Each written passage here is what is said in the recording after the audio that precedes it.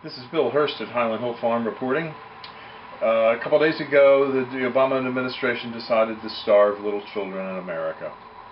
Yes, the food stamp program was cut dramatically in order to give teachers, teacher unions, and public service employees a bone. They took the bone away from little children in the form of food stamps.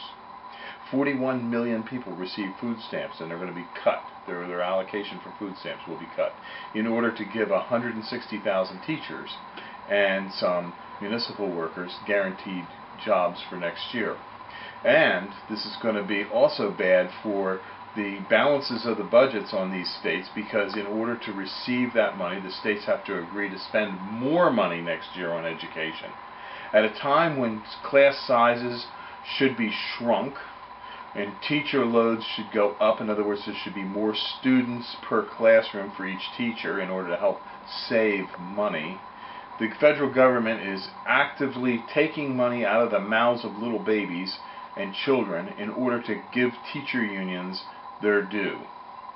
Now, this is bad because what it shows is that the Obama administration cares more about a voter and getting a voter and their constituent group behind them than small children who can't vote. Now, maybe a child votes in 20 years or 10 years, but they're not going to vote in the next election. So the Obama administration won't pander to them. So this is another example, a blatant example, of the Obama administration playing politics with little children and their health and their welfare. They talk the talk about wanting everybody to have health and welfare and, be taken care of. But when it comes time to putting food on the table, they take it away. In fact, when it comes time to putting food on the table, Michelle Obama goes over to Spain with so-called 40 friends and 13 limousines and 2 helicopters and probably 400 Marines stationed offshore to help rescue her if she runs into a problem. And then she tells us, well, she did it because one of her friends' father died. Blame it on a dead dog. For heaven's sake, do people really believe the bullshit that they put out? Oh my gosh, I just get so upset. But thank you very much for listening. Goodbye.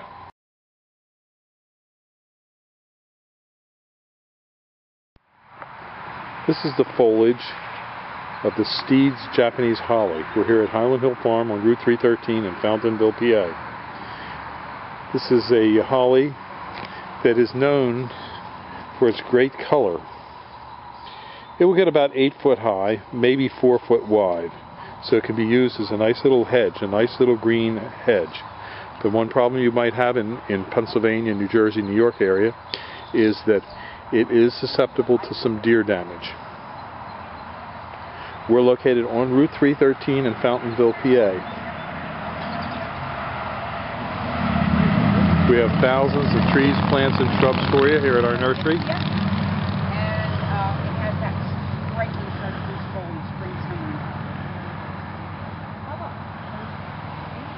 We're growing on a couple hundred acres here in Fountainville. And we also have a couple thousand acres in Highland, PA, in Bradford County near Towanda, or Elmira, New York. So give us a call at 215-651-8329. And again, this is the Steed's holly I wanted to show you, and the foliage of the Steed's holly. Now notice here the new growth is a little yellower and the older growth is darker green. That's typical. And when you have an older plant that is a little more open and airy, and this is a more open and airy one, you can see some of the yellowing on the interior. That's typical of evergreens. They're getting ready to. This one's getting ready to flush. This one was outside during the winter months, and those were kept in a greenhouse. Both of them are in good shape, not a problem, but just to show you the differences and what you can expect to see in the hollies. Give us a call at 215-651-8329. Thank you. This is a wintergreen boxwood. This video is just to show you the foliage of this wintergreen boxwood. If you can look carefully inside, you can see the darker foliage of the old growth and the lighter, yellower growth of the new foliage. The new foliage will darken over. It's a nice idea to take the foliage and trim them back slightly each year. It gets better airflow into the plant and makes for a hardier, healthier plant. We're located on Route 313 in Fountainville, PA. We sell thousands of trees, plants, and shrubs. We specialize in a lot of deer-resistant plants, and this is, of course, a great deer-resistant plant. Green mountain boxwood likes sun but can take a little bit of shade, and it's very cold hardy. We do deliver and plant these up and down the East Coast for you. Our website is seedlingsrus.com, and our phone number is 215-651-8329. Here in Fountainville, we have a couple hundred acres, and we have a couple thousand acres in Bradford County near Milan, PA. So give us a call at 215-651-8329. Thank you. This is a block of 4-foot Leland cypresses. As you can see, the yardstick goes up to 3 feet, and then there's at least 2 feet on most of the tails of these cypresses. We've got about 500 of them in this block right here. You can come pick them up. Give us a call at 215-651-8329. Thank you. This is a close-up of foliage of a Leland cypress. Leland cypress foliage is one of the nicest colors you can have in your landscape. It's considered to be a bluish green, and if you look at the stems, you can see the stems here that are being formed have a little bit of a purple cast to them. This is an actively growing plant. It's actively growing at this time of the year, and it's probably growing pretty near a ½ inch a day. It's really pushing out some real rapid growth. These are growing rapidly because we have a drip water system on them, and you can see the drip lines down in there, and they're fed to different zones through a controller.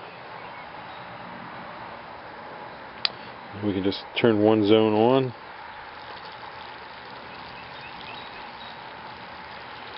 or off. These are our 3-foot Leland cypresses at Highland Hill Farm on Route 313 in Fountainville. We have some 4-footers and 5-footers here. We also sell them balled and burlapped. We're located on Route 313 in Fountainville, PA. We're approximately 1.5 miles from Doylestown in Bucks County. And here's some more trees and shrubs and plants that we grow here at Highland Hill Farm. And down yonder you see a bunch of trees and shrubs. There's some beautiful roses here today.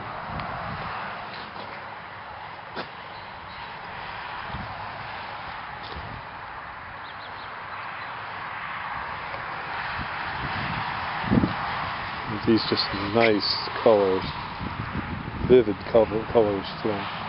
Here's a beautiful orange colored rose. We're located on Route 313 in Fountainville. This is our main office. We have a couple hundred acres here in Fountainville, and we have a couple thousand acres in Bradford County, Bucks County, Bradford County, Pennsylvania. So give us a call at 215-651-8329. Thank you.